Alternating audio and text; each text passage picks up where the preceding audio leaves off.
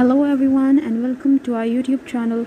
In this video we will talk about the movie Spider-Man Across the Spider-Verse.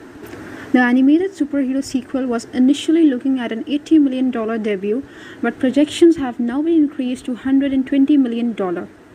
Here in this video we will talk about some facts about the movie which some of you aren't aware of. So let's start the video. Spider-Man Across the Spider-Verse is actually the sequel to the 2018 animated film Spider-Man Into the Spider-Verse. The film is directed by Joaquim Dos Santos, Cam Powers and Justin K. Thompson. The screenplay is written by Phil Lord and Christopher Miller, the same team behind the original Spider-Verse film. The film features Miles Morales, Gwen Stacy and other alternate versions of Spider-Man from different universes. One of the new characters in the film is Jessica Drew, also known as Spider-Woman.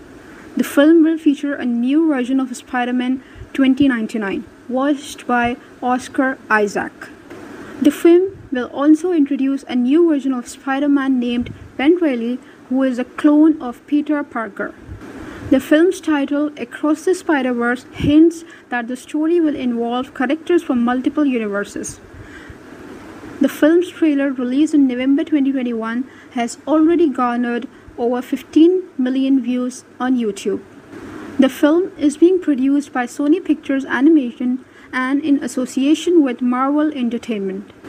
The first Spider-Verse film won the Academy Award for Best Animated Feature in 2019.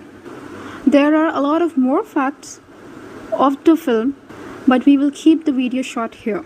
Stay tuned to our channel and do subscribe. Until the next time, thank you.